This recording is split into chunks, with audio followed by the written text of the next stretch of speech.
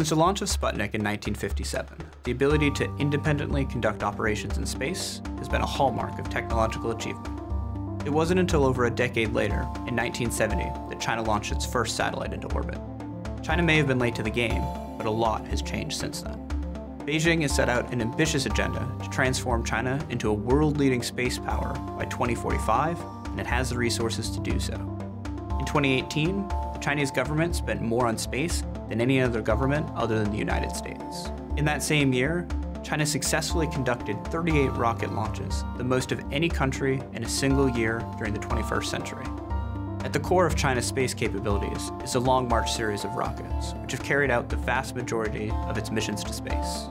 China is developing new rockets to add to its lineup, including the Long March 9, which will give China the ability to carry much heavier payloads into Earth's orbit and beyond.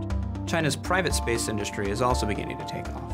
In 2019, iSpace became the first private Chinese company to successfully launch a satellite. Other private Chinese companies are racing to develop a reusable launch vehicle to compete with US companies like SpaceX and its Falcon 9 and Falcon Heavy rockets.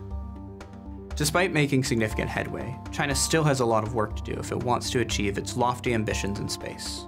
The next few years would be critical in determining the role China will play in shaping the future of space activity.